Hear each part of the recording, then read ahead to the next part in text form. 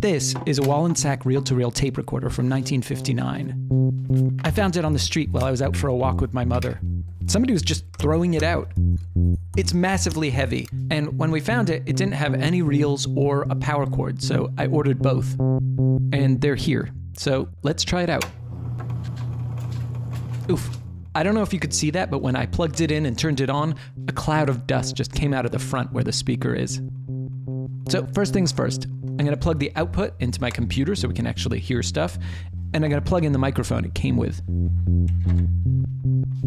By the way, these Wollensak microphones were actually made by the Shure Corporation, so it should be pretty decent.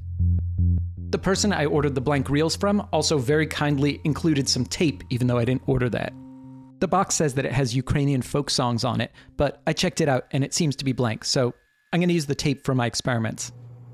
I've got this ukulele sitting around, so might as well record that.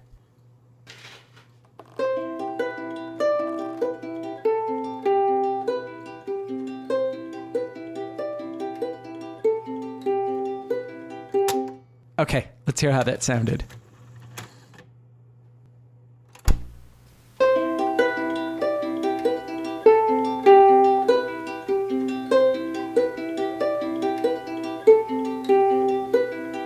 That sounds pretty nice. A lot less noisy than I expected. So this thing actually has two speeds, 7.5 inches per second or 3 1/4. We just recorded at 7.5, but let's hear that at half speed.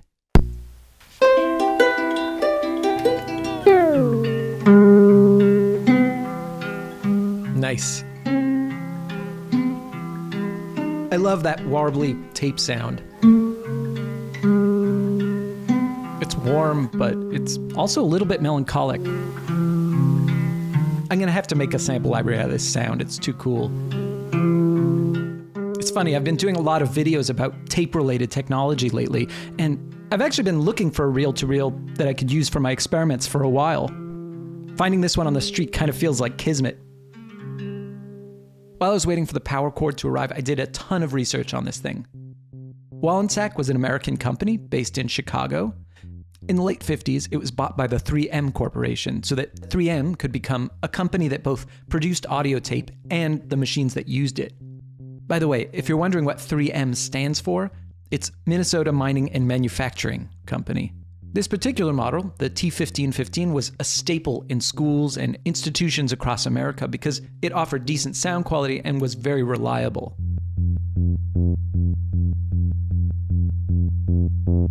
Here's another funny thing I learned. So you see how it says stereo? What is meant by that is that it can play back commercially available stereo tapes. Unfortunately, recording is in mono. Or is it? You see this wheel here? If you turn it, it moves the record head. And there are 3 positions, A, B, and 2-track. Basically, you can record 2 mono tracks completely independently of each other. You can even listen back to the B track while the A track is playing. Unfortunately, the opposite of that is not possible, which means it's not so useful for multi-track recording. Now that we know that it works, let's make ourselves a tape loop. The process for doing this is dead simple.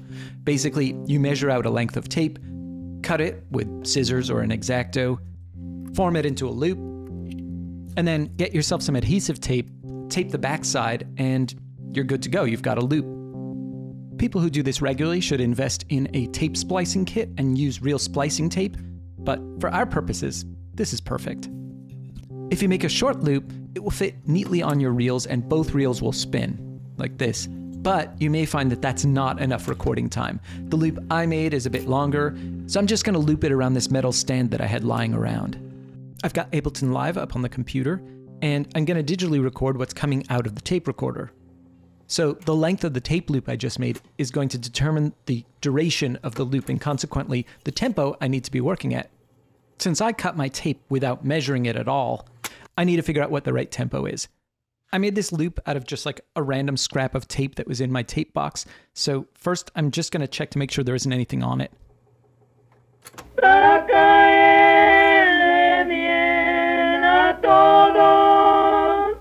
Okay, I have no idea what that is. That is pretty surprising.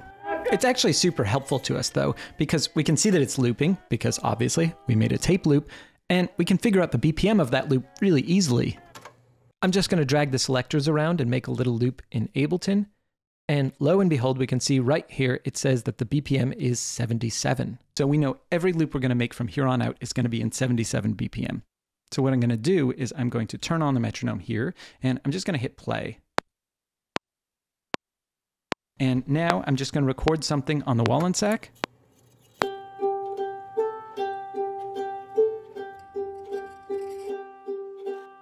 Okay, I think that's enough. Now I'm going to hit record on the computer, and I'm going to play the tape loop that we just made.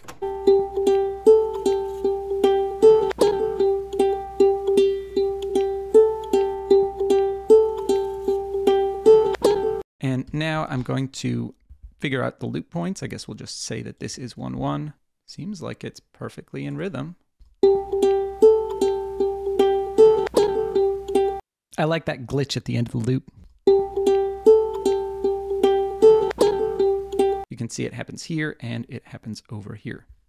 Okay, let's make a new track and repeat this process.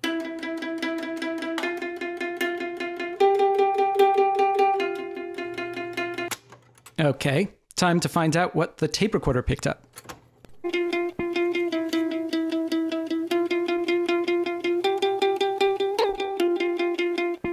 If I play the original loop that we did and the new loop, it's going to sound terrible because they're both in exactly the same range.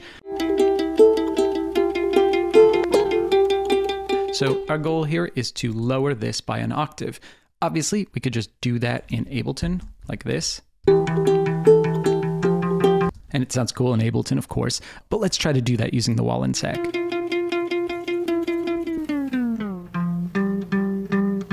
And here's what that sounds like with the original loop.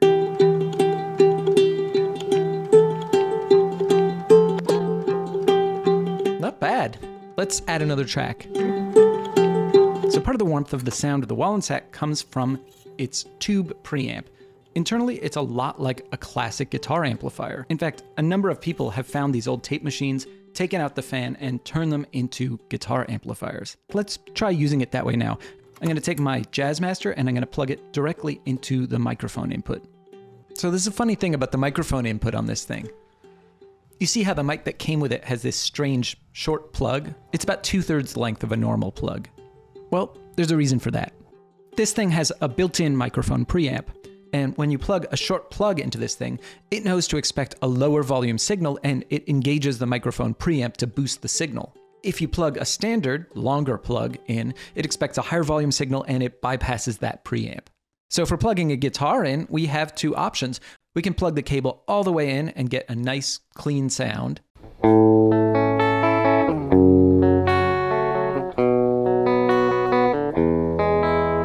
Or we can pull the plug halfway out, which will route us through that mic preamp, and we get a ton of distortion.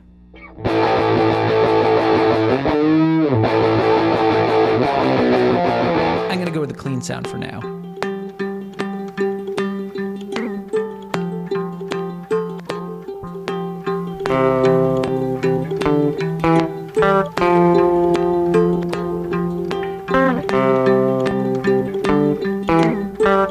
And here's what that sounds like if we double it an octave lower. And now with drums added.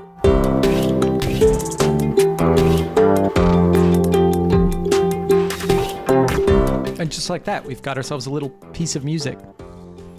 I'm really enjoying this process. In a sense, I'm using a tape machine as an intermediary within a larger digital recording session. It's adding a layer of texture and unpredictability to the sound. One interesting thing about working this way, recording over and over again using the same old tape loop, is that each time you record over that stretch of tape, the recording quality gets worse. So the tracks you add at the end sound even more garbled than the ones you started with. Overall, I'm finding these Wollensak recorders to be pretty magical.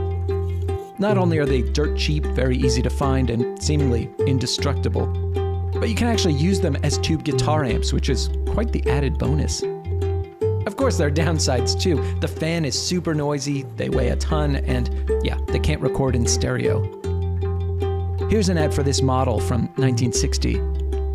It brags about what it calls third-dimensional sound and says that it weighs a scant 20 pounds. Not sure I would call 20 pounds scant, but I guess everything is relative.